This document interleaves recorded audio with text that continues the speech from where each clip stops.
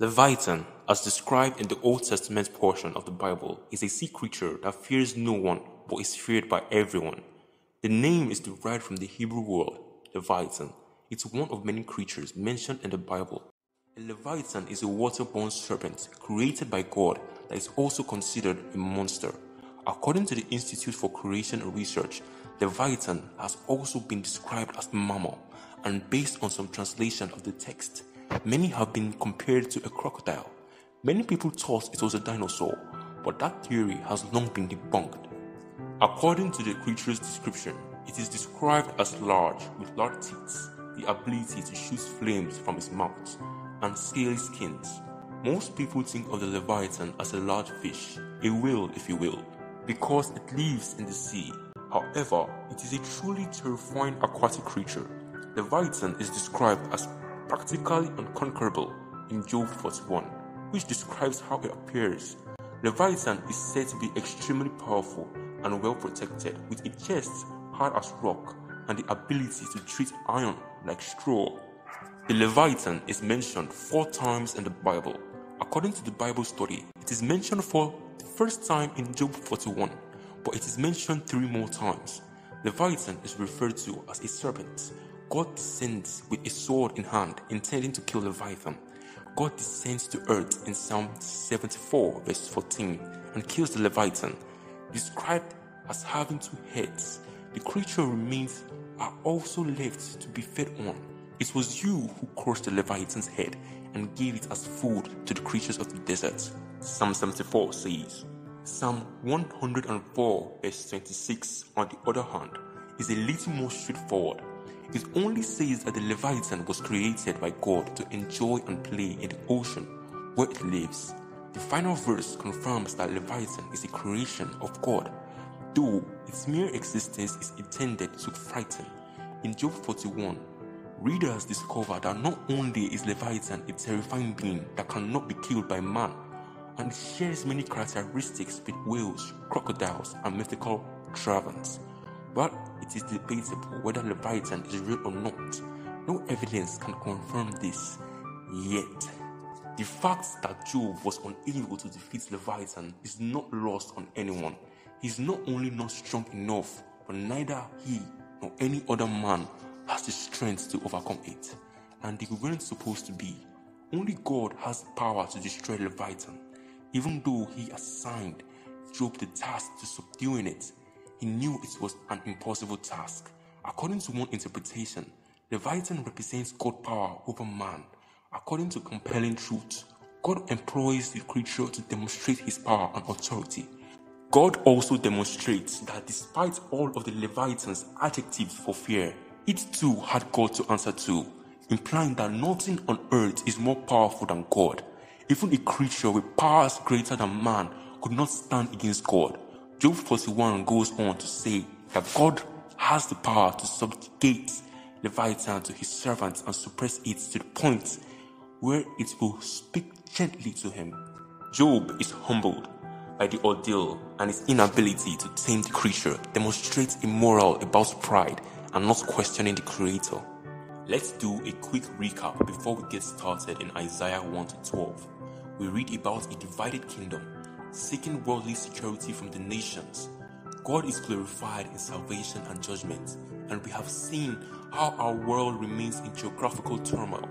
We can read about how Isaiah addressed the nations in Isaiah 13-23 in the forms of oracles about the rise of Assyria and Babylon.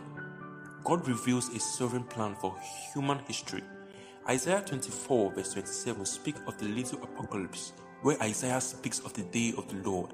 In this series, Isaiah 24 verse 23, the phrase in that day begins with Isaiah 27 verse 1, the day of judgment is approaching.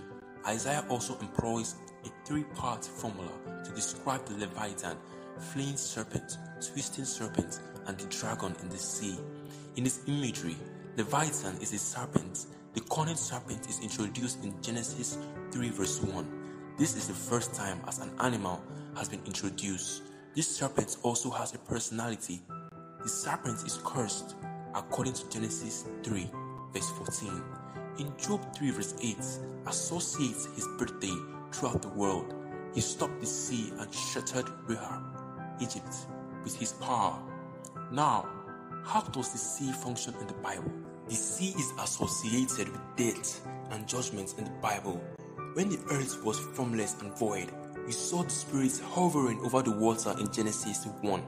As a result, the sea represents chaos, destruction, disorder, and death.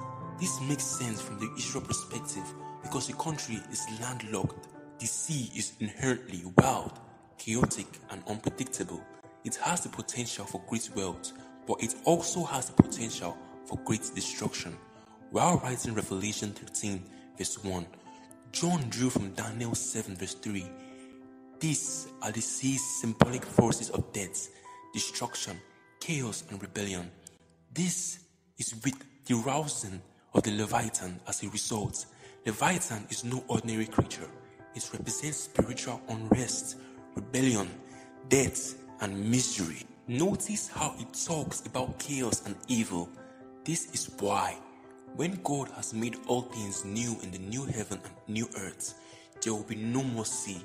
Thus, when Isaiah writes in Isaiah 27 verse 1 about how on that day he will deal decisively with the Leviathan in the sea, he is referring to all that is evil, chaotic, and opposes God.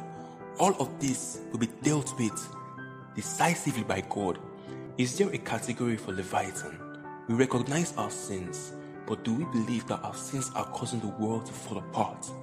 Our sin's condition is a problem, and we sin because we are sinners. We have earned God's wrath. We have all sinned and come short of the glory of God. However, we are a part of a larger world, and the sum of our sins destroying it. Is there a category for the brokenness that goes beyond my personal sin? If we lack this awareness, Jesus' death becomes my personal savior. We hope that Jesus will forgive our sins and that we will be able to leave this broken world. Our struggle is with our flesh and with the world. Leviathan represents everything. Why do you need a Leviathan category? We must understand that God will not simply bail us out of trouble. He is working harder. He is remaking everything. What else does the Bible say about the Leviathan? Isaiah makes the connection between Rahab and Egypt in Isaiah 30 verse 7. God will judge not only the Egyptians and their ruler, but also all the gods of Egypt.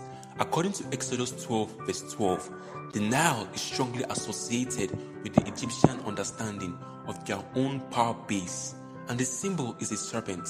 But in this case, we must recognize that this is not only the serpent, but also the Leviathan. We draw inspiration from what Isaiah does. Isaiah describes how God destroys the Egyptian power structure. In Job 41, the Lord asked Job a series of rhetorical questions, including whether he can deal with the Leviathan as well as the Lord. The description provided here is not intended to inspire us to imagine and draw it out. This is a creature of immense power and force. It is an untamable beast, and if we stood before it, we would tremble.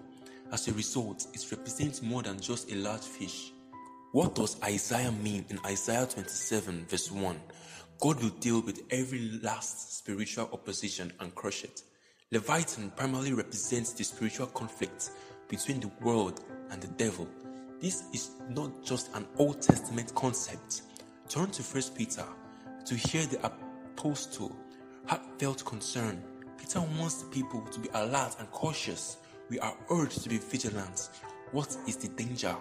Paul emphasized that we are engaged in a spiritual battle. Many of us may be aware or unaware of the war. Have you ever considered that your Christian life is far more complicated than your sin, struggle, and waiting to enter heaven? Perhaps we are dealing with something far more complicated. Why else would we need to be sober? Do you realize we have a foe? Do we know what his objective, goals, and plans are?